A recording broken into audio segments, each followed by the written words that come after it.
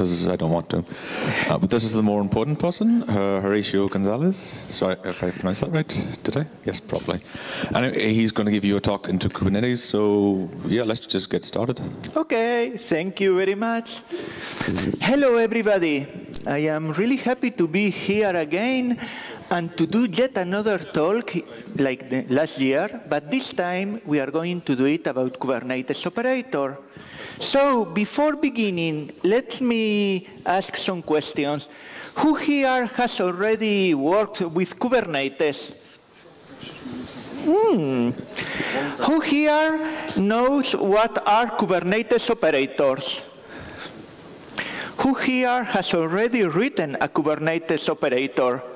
Hey, sorry for you. You already know most of the things I'm going to say. I am going to speak for all the others. The idea here is to show that Kubernetes operators are really powerful.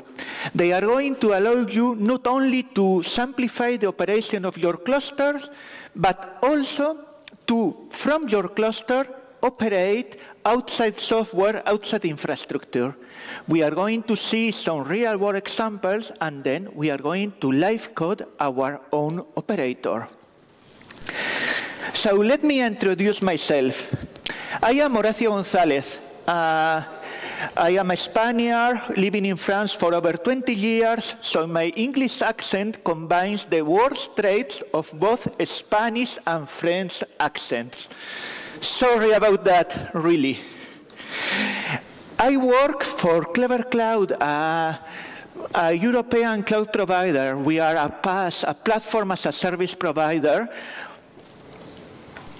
Our idea is to make things easier for both developers and sysadmin / DevOps / SRE / everybody who just administer the thing that developers do. And I warn, like last year, here you are going to see lots and lots of cute gophers like that. Why?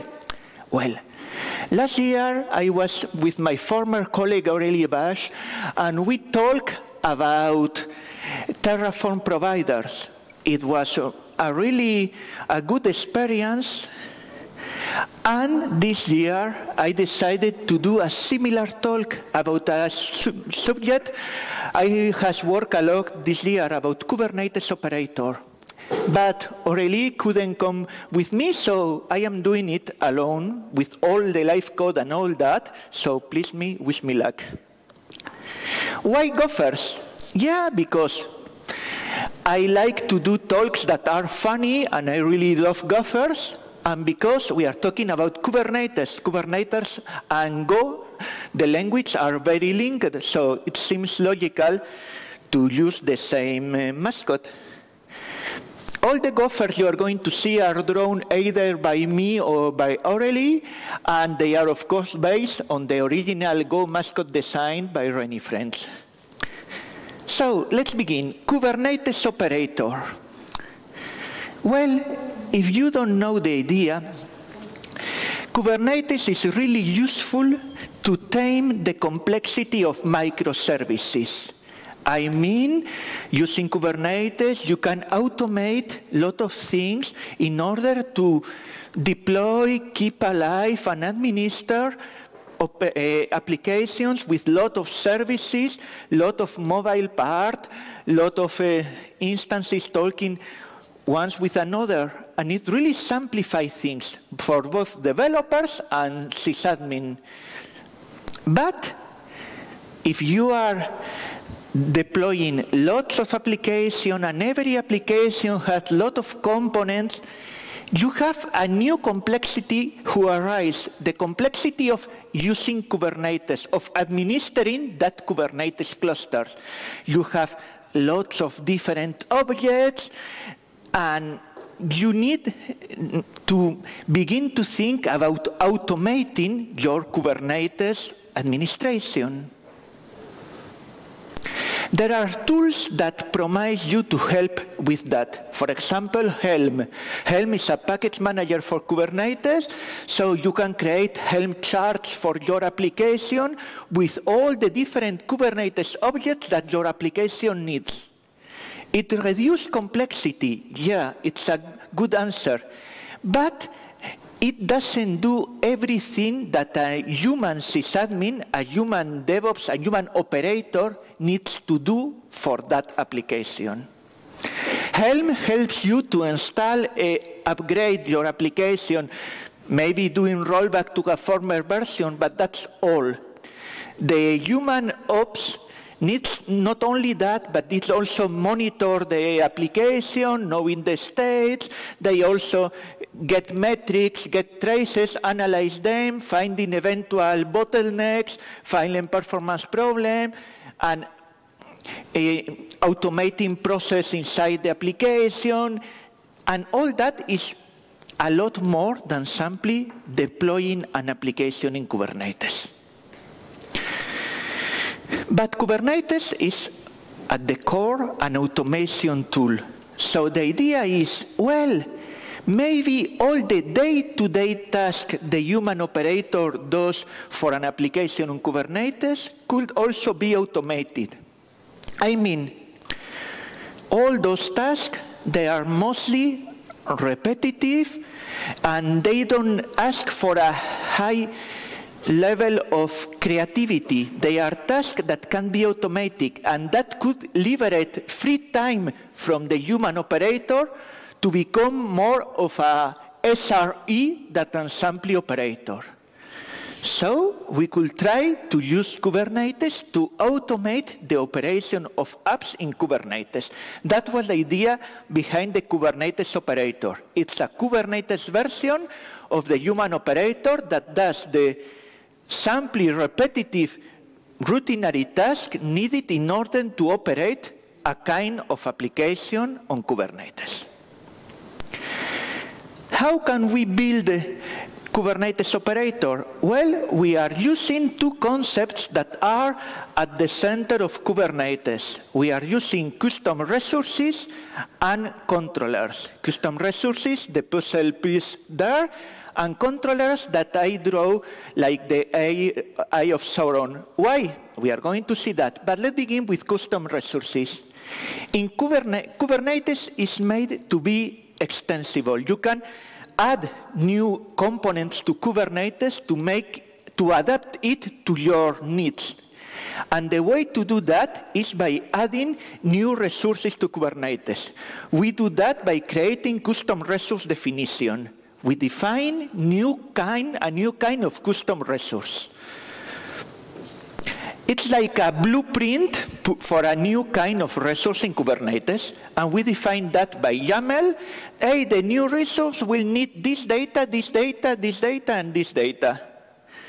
And then we install the custom resource definition in Kubernetes, and it extends the Kubernetes API with a new kind of object, and we can create new resource from this kind of object. Custom resources are simply data. They help you to modelize something. They are a data model for the object you want. For example, you can create a custom resource definition to modelize a new kind of database you are using. You are going to define what are the parameters needed in order to deal with your database. For example, the URL, the eventual port, the token, the disk capacity, everything that helps you to modelize how Kubernetes is going to interact with your database. There is no logic in a custom resource definition. Custom resources are only data. The logic is in the controller. The controller's role is to keep an eye in the resources. It's a reconcile loop. Controllers look at the instruction you have given to the cluster, to all the YAML file you have deployed, and looks at the state of the cluster, looks at the difference, and then works in order to make sure that the state of the cluster is as close as possible to the definition you have given. All the controllers are specialized in a kind of resource, in a kind of thing to monitor. So there are a lot of native controllers in Kubernetes. For example, the deployment objects are a kind of controller. you say, hey, you are going to deploy this Docker image in 3 replicas, and it is going to keep looping. They told me 3 replicas. There are only 2 pods running. Hey, scheduler, can you please add another pod? That's a controller example. But in Kubernetes, you can create your own new controllers. And that's the idea behind operators. We are going to try to learn about the task the human operator is doing, and we are going to modelize them as custom resources and controllers. I mean, a sample example. Let's say you want in Kubernetes create an operator for a database. Hey, because we don't only want to deploy a database, we want, for example, to be able to do some capacity planning. We want Kubernetes to look at the disk capacity, and if we are nearing the limit, it can automatically spawn a new volume in order to continue to make the database work, for example. That kind of things is the kind of things a human operator does. It looks at the metrics. Hey, we are arriving to the capacity limit. Let's span a new replica, and let's do some sharding. Let's add more capacity. Well, then we are going, in order to do our operator, we are going to try to modelize the actions that the human operator is doing in Kubernetes terms. That means creating some new custom resource definition. For example, for our database, we need a custom resource with all the database parameters and the current use of the disk and the maximum capacity of the disk, and controllers, the logic part. Okay, so the controller is going to monitor the current disk use, and it's going to do some calculation. If the current disk use is near the maximum capacity, we do some sharding, or we span a new replica, or whatever. Okay, so we try to encapsulate the actions of the operators in CRD controllers. And the CRD controllers are an operator that we deploy on the cluster, and it is going to do the day-to-day too. All operators aren't the same. You can write operators that are really simple, like the one we are going to do in a few minutes. You can do really complex operators. There is a capacity model that tries to classify operators about the capacity. Some are really able to almost autopilot a lot of things. For example, for PostgreSQL, there is an operator called stackgress that it does almost anything you would like to do on a PostgreSQL. It's a bit difficult to configure, but when you install it and you configure it, it's really wonderful to use. It will be a phase 5. We are going to do something in the middle today. A real-world example. Why I am doing that? Because operators can be used to monitor your database that is inside your cluster. But you can also do it to monitor things that are outside of the cluster. At Clever Cloud, we have an operator that is available in Operator Hub. Operator Hub is a big index of public Kubernetes operator that allows people to, from Kubernetes, pilot databases as a service that are in our platform and make those databases as a service available to Kubernetes application, like if they were native Kubernetes databases. So the idea is our Kubernetes deployment doesn't know anything about Clever Cloud Database as a service. Okay, we are going to create a new custom resource definition for each one of our database motors, and we are going to do a controller. And this controller, when we create a new PostgreSQL object, is going to connect this object to our database as a service to make sure that everything works well, but from the Kubernetes point of view, it will be like if we had our PostgreSQL database installed in the cluster. So when you think operator, think not only about Kubernetes, but about a nice way to bridge Kubernetes with other part of your infrastructure. Because it is an advice, a very personal one, but putting everything in Kubernetes is really a bad idea. Unless you have a super good reason to do it, it's a very bad idea. So if you use operators, you are going to better help Kubernetes to use things that aren't on Kubernetes, and you are going to monitor those external things easily without having to do everything by hand. So how can we write operators? Well, we can simply use the Kubernetes API. We are creating new Kubernetes objects. There is an API for CRD, an API for everything. But we could also use something called the operator framework. The operator framework is a framework in Go with some wrappers in other languages that make easy to create full operators. We aren't going to use it because I want to show you that simply using a compatible Kubernetes client, you are going to be able to create your first operators. And then you can go deep in the complexity of Kubernetes operator, but please, it is easy to create an operator. You don't need for the first one to learn how they work to go with the operator framework. So, what are we going to do in the next 30 minutes? We are going to create a full Kubernetes operator, an easy one, but full. And we are going to use it to handle the repository of Gophers that I used last year for the Terraform provider. And the first version of the talk was done using Golang. Go. It's a wonderful language, but it is quite verbose, if you know what I mean. So in order to do some expressive live coding, I am going to do something that most Kubernetes using people are going to find odd. I am going to write my operator in JavaScript. Why not?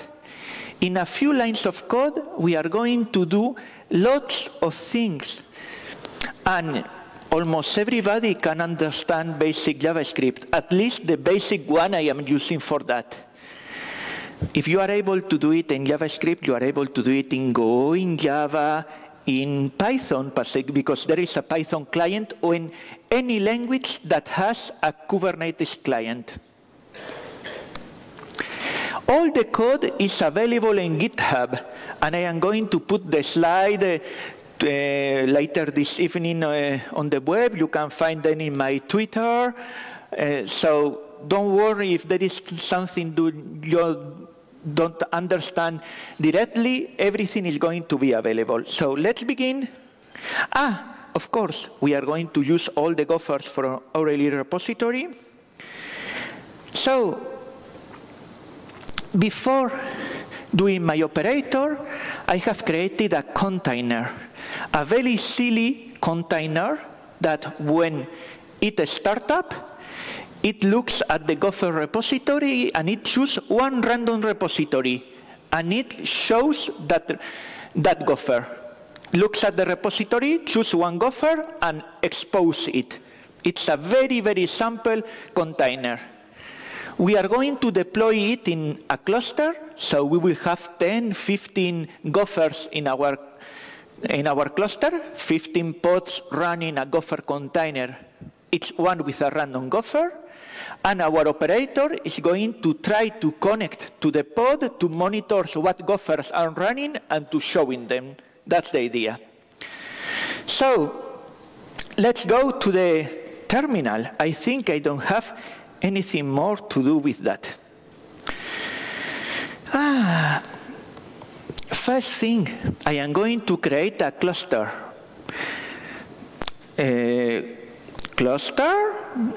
Create CfgMgmtCamp new. I am using K3D in order to create quickly a small cluster in my Mac, because I wasn't sure I was going to have a Wi-Fi. It allows me to do things easy without having to think about that. So, I told before we have some Gopher container. Let me show you that. Gopher operator, random Gopher container. It is the container, it connects to ORLE repository, and it chooses a random Gopher, chosen Gopher. Okay, it recovers all the Gophers, it uses a random index to choose one, and when it chooses it, it exposes it in one port, nothing more, nothing less. So I have a very silly Docker file for that. I have even pushed that in my registry, and we have a manifest to deploy some Gopher, random Gopher deployment, a deployment with 10 random Gophers. So we can begin by deploying that. kubectl apply -f manifest random Gopher deployment. kubectl get pods. It is creating my 10 random Gophers. I don't know what Gopher they are. Now we want to create an operator. In order to create an operator, where is my, okay, no problem. In order to create an operator, we are using this project, Kubernetes Operator in Node. It's basically a thin wrapper outside the Kubernetes client for JavaScript. It allows us to create an operator object, or I should say a controller object, and we can define the watches, what the controller watches. I told before, the controller is the Eye of Sauron. It is watching every time something. So we can define, hey, I want to create a new watcher for some kind of Kubernetes resources. For example, let me go in my Gopher operator, and we are creating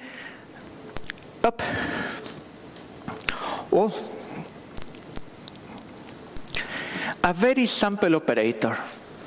Okay, now it's too complex. This one. Hey, I create a new operator, and I am going to give it an init method. When you create an operator in any language, the first thing to do is to say, you need to watch that, that, and that. With our small framework, you are going to do in the init some watch resource. So I am creating an operator that watches pods. It is going to connect to the Kubernetes API and listen to all the pods events. There are usually 3 kinds of pod events.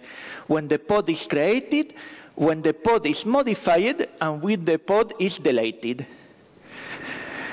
So, okay, I get the event. For the event, there is a TypeScript definition, but in the event, basically, there is a metadata. What is in this event? So there is, for example, the type, added, modified, deleted. So my controller here is going to listen to all the pods event and put in the console the pod name. Added, modified, deleted. Then we start the operator and we see the result. Okay, I think we can do it. All my pods are there, so I have all my random Gopher pods. kubectl No, we are now, we are here in Gopher Operator, and I am going to say step 1. I compile my TypeScript, and it starts, and it asks to the Kubernetes API, hey, what are the pods? Okay, we have all the random Gopher pods and all the normal Kubernetes pods that are running there. Hey, but I only wanted the random Gopher pods. Okay. We can simply filter. If metadata name different, one starts with random Gopher.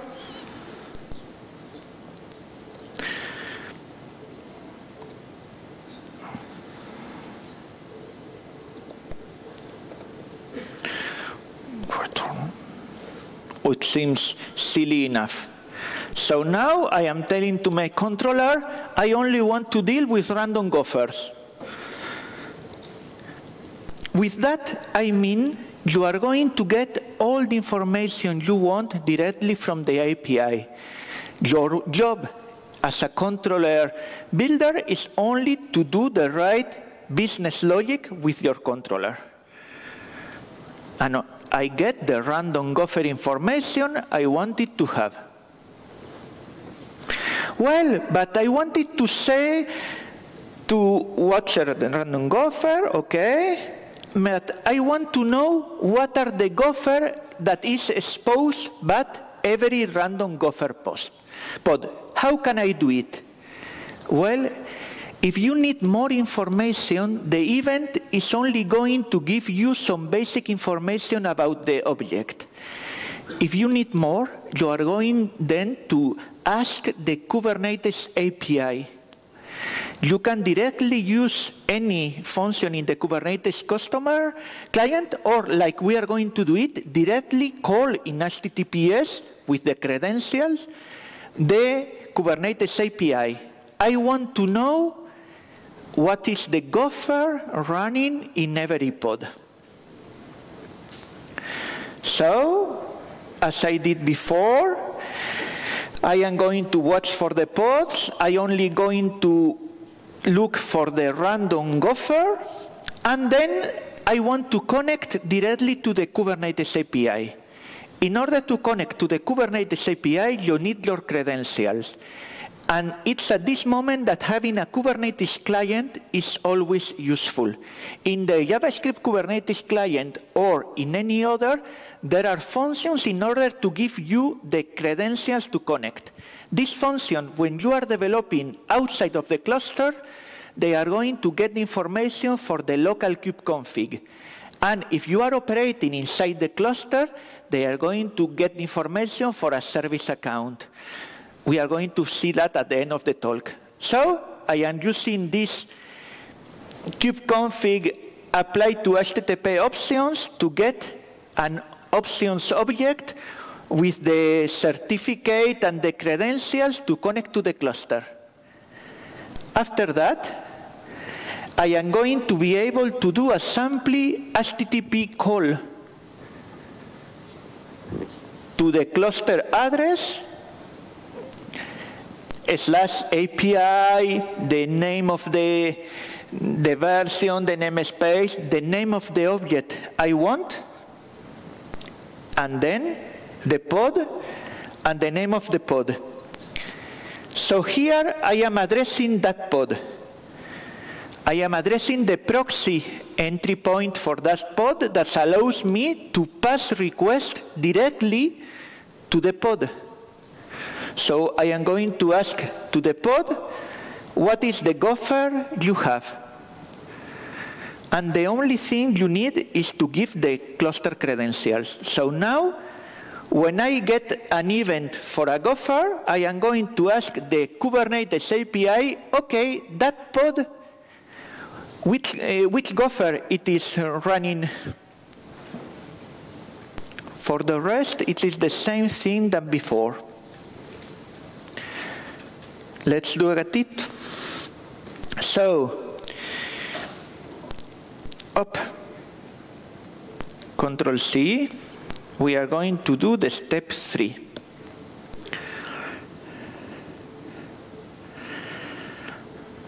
Asking info about pod, random gopher.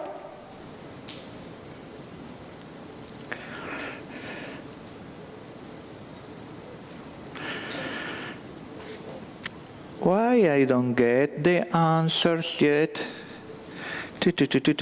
All my pods are okay. I have done yet another silly thing here. Possible. Pod is gopher. Asking about pod, and we aren't getting any answer. Why not? Let me try.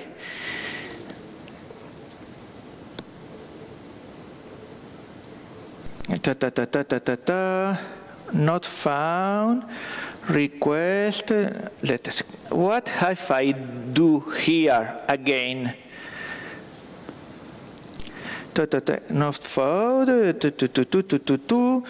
Ah, no, that's the API. Wait a second. It worked the first time. Okay. It worked the first time I was... Well, don't worry. We are going to see the result. So, we ask, we get the information. Now, let's say that I want to do something with that information. And that's when my operator is going to be interesting. Let's say I have an external API. An API in order to use the gophers. For example, I have an external API. In this API, I can give the list of the gophers currently running on my cluster. It's a very simple CRUD API with a nice user interface. And it's outside my cluster. So I want my cluster to register with the API, use an API key, and send the information and keep the API updated. If I delete one random gopher pod, it is going to span a new one with a different gopher. I want that the API is updated. The API is a gopher API watcher. So how can I do it? The idea is I want to do that. I have my gophers. I want the controller to know at every moment what are the running gophers. I want this information to be updated in real time in the API. If we are able to do that, we are able to do anything more complex and less silly with real data. I have deployed the API in an instance running in our cloud, far from here. And when we boot up, it is going to give me an API key. So I need to declare this API key and this API endpoint to my cluster. My cluster don't know anything about my application. Yeah, we can define my API like a custom resource. We need to do a custom resource definition. What's a custom resource definition? As I told you before, a custom resource definition is only, I try to see how much time I have left, okay. It is only a manifest, it is YAML, custom resource definition. I am creating a new API in version API extension v1, custom resource definition. I give it a name, Gopher APIs and Organization, lost in Brittany.dev, the group. And in this API, I define a schema. The idea is we are going to define the data model. What do I need for my API? Well, I need an endpoint. It is going to be a string, an URL, and an API key. There are the two things that Kubernetes need to talk to my API. Perfect. So I'm going to call that Gopher API. I deploy that in my cluster. Up. kubectl deploy manifest Gopher API CRD. Not deploy, doesn't exist, it's apply. Sorry, I think I hope I really love when I am silly in face of the camera. Cuckoo. No, what's the problem? Okay, I think I see the problem. I am silly, but not so silly.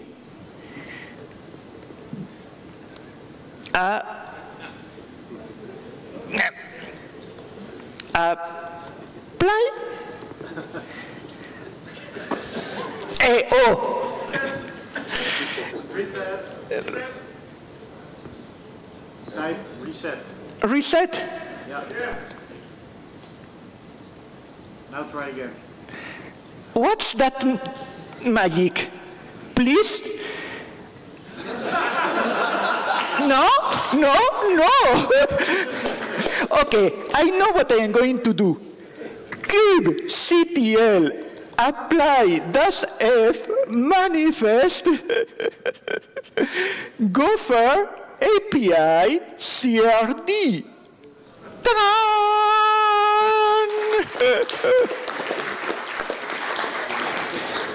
Now I have a new object in my Kubernetes. I can create APIs. I am going to define the API. So I go to my console, I get the API key, API key, it is here. I can define a new object from Gopher API kind, a new object with an endpoint and API key. I put the API key, I can deploy it, and I am not going to do any history things. I am going to write again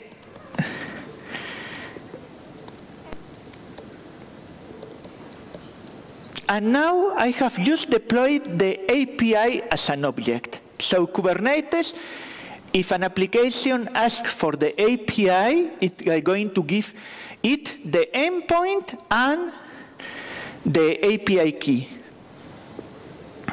Of course, we can also monitor the API objects using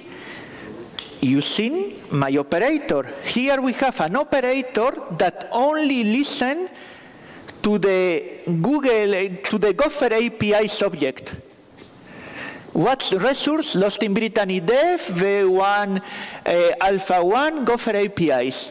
And it is going to read the API object and be able to show the API key. Let's try to do it. Okay, up. Step 4. And we have my API. So now we are going to combine both things, and we are going to have our operator, a controller and a custom resource. Well, we begin like before. We are going to create an operator. We are going to tell it to watch the API objects. We need to recover the endpoint and the API key. But we are also going to tell it to watch the pods, specifically the random Gopher pod. If we find a random Gopher pod, we are going to do something different according to the event. If it is a new pod, we are going to try to get the pod information, and then send the pod information to the external APIs. Okay, get the information, send it to the external APIs. Modify it, same thing, we are going to send it to the external APIs. Delete it. Well, because the delete call don't need all the Gopher information, only the ID, we are going to send and delete to the external API. In order to get the Gopher information, like before, we are going to do a proxy call to every Gopher pod to get for the Gopher name. We are also use for deleting. Well, for delete a Gopher, we only need the ID, so we call the external API. As we have got the API definition, we only do a delete call to the external API. We also, in order to clean the external API before doing anything, do a delete all Gophers call that will be called at the beginning, and the send Gopher that it is going to use the API key and send the Gopher information with the right method, post or put. And here we are simply doing some HTTP calls. In your controller, you can call internal Kubernetes objects, but you also can call any external REST API.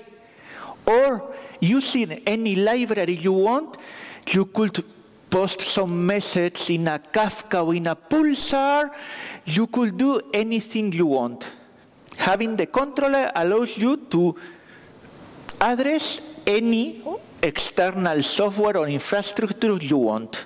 Here it's a simply REST API. So I decide to begin a new operator and to run it. As I told before, first thing, when we get a new API, we get the API, we delete all Gophers from the external API from begin anew. Okay, we can try to do that.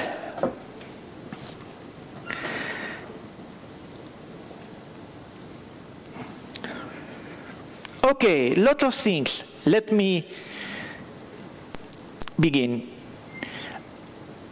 Okay, first thing, it gets the API custom resource, and it is able to get an endpoint and an API key. Then, for every random Gopher pod, it gets the event. With the event, we call the API, and the API gives us the Gopher information. This Gopher information, we post it to the API, and we get the right answer. So the first one, second one, X-Files Gopher. Nice. If we go to the API now, we call, and we get exactly for us X-Files.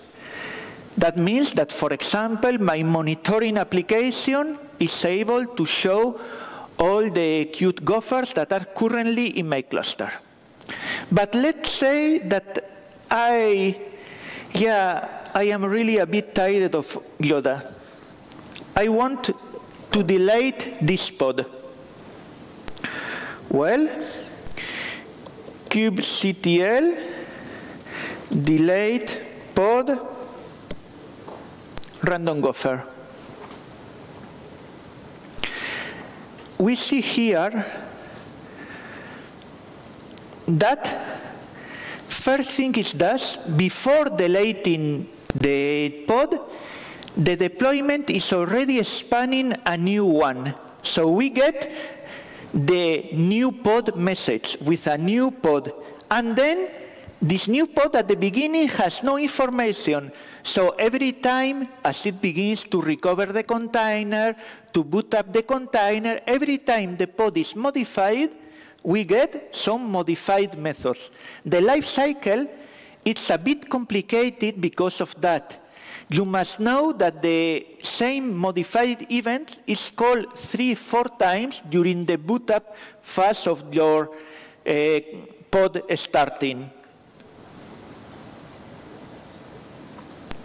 And then we get the deleted message for the original pod before it is modified, for the state terminating and all that, and then it gets deleted. It does mean that all the information is sent in real time, and we don't have the Yoda anymore, and we have a new one who has arrived.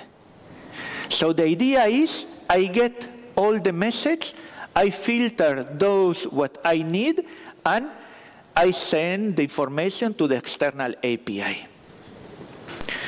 We are almost good. I have 2 minutes. How do you install this operator in Kubernetes? The only thing you need to make the same code work in Kubernetes is to create a service account, because here I am using my kubeconfig. I am root on my kubeconfig. I am admin of the cluster. If you want to deploy the operator, you need to give it a service account in order to work. So in 2 minutes, we create a service account, we create an airbag, a service account, a cluster role that allows it to watch the objects we want it to watch, the pods and the Google APIs, and the cluster role binding. We deploy it, and that's the only change we need. We ask it to use a service account token. If we are in local, it is going to say, hey, I have the kubeconfig. If we are in the cluster, it is going to ask the service account. And all that if then it is done by the Kubernetes client. So simply, I am asking my Kubernetes client in order to get the right information. Where I am doing that, wait a second, go for operator, trying to send you the resource event, get gopher. Yeah, I am going to get service account token, kubeconfig, get current user, and if there is no get current user, if I get a user, I ask the auth provider to give me the token file that I can use in all my calls. So now, I only need to do for my operator a Docker file. I deploy it in the registry, and I do a manifest. There is my Gopher operator manifest. I deploy the same code we have seen here. My controller is deployed, my CR are deployed, my CRD, and it is going to work automatically on my cluster. And in order to do that, I am simply going to stop that and kubectl apply, Oh, I am making things dangerous. Yeah, too dangerous. Kube, last command, kubectl, apply last f, manifest, Gopher operator airbag, and Gopher operator. And now there is a pod running on my cluster for my operator with my controller, and it is doing all that monitoring directly on the background. So we have done a full Kubernetes operator in some 25 minutes. Okay, it's a very simple one and whatever. But that means that creating an operator is not so complex. The most complex part is thinking about the logic of your operator. It is not really a coding problem, but a logic problem. What do you need to monitor? what are you going to do, what kind of business logic are you doing. But you can use it to help you to operate your Kubernetes clusters and your Kubernetes application, but also helping you to use, to monitor, to operate, and to communicate with external objects. So for me, that means that almost everybody using Kubernetes could have some interest in learning the base of creating an operator. Thank you very, very much.